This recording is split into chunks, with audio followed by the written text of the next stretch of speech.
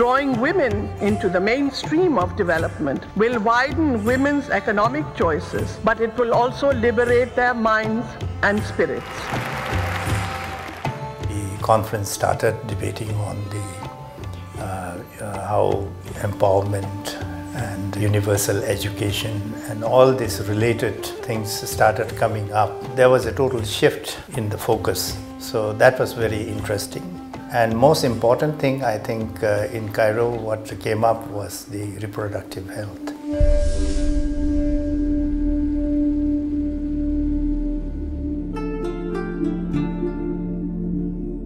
Today, the health and quality of life of our women and children has improved significantly.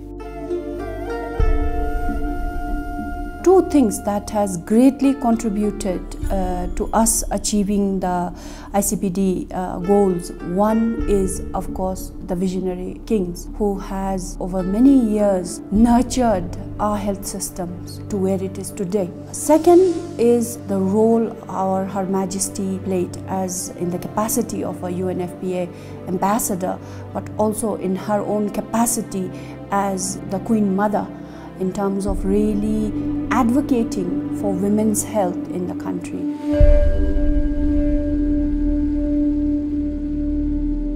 During my initial health advocacy campaigns, I witnessed firsthand people's reluctance to participate in our open forum discussions.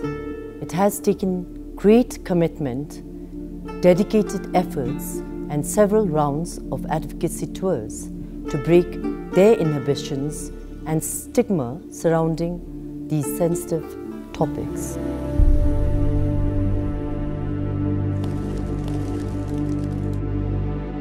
Bhutan has a very difficult terrain, places that you can hardly reach by even using a bike. You have to walk. We had our goodwill ambassador, the Queen Mother, walk miles and miles in the early stages of her work and even to date. In spite of that, I think Bhutan has managed to reach the unreached.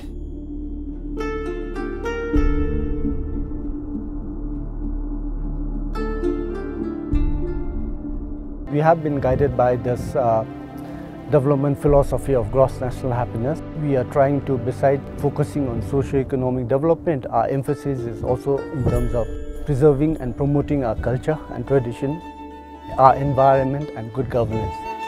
All the policies that we adopt will have more social component that ultimately will translate to public being benefited, that ultimately will translate to individuals getting some sort of satisfaction in being human being on this planet.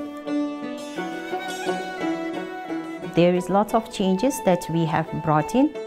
It's a very effective and very useful training, which I feel that every nurse should have it in order to maintain their competency and also to improve their competency in providing maternity care. We have made great progress, I would say, in the last 25 years.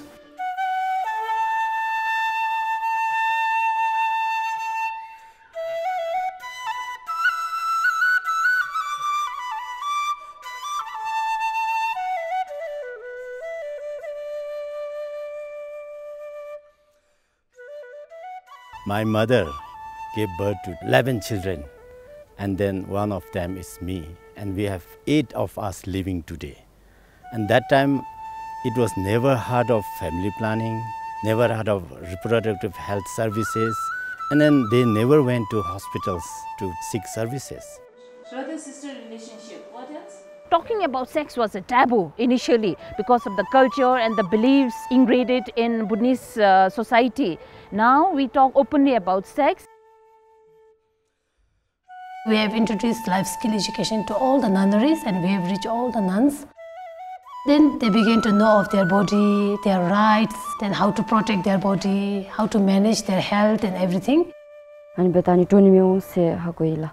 Tele ngache ani tathong betalo ngache ragi kadim chibe ngache zuko chando kadebi shakobine ke kolle hakuisun.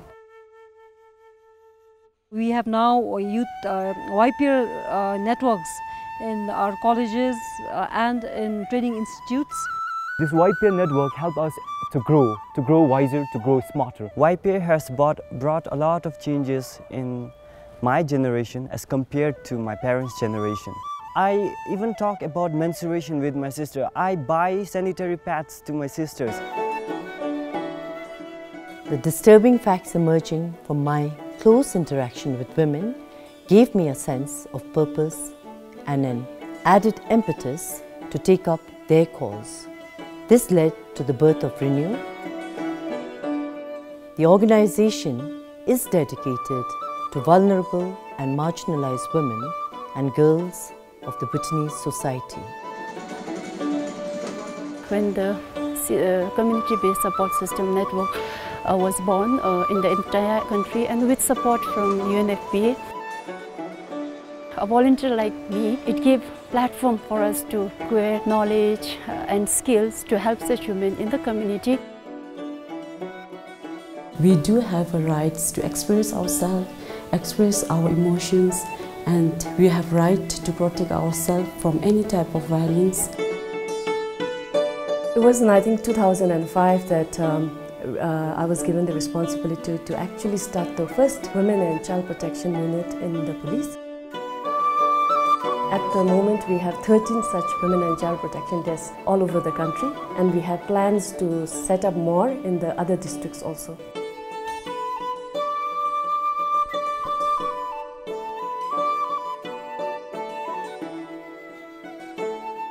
Looking at all these changes that took place over the last 25 years is very amazing.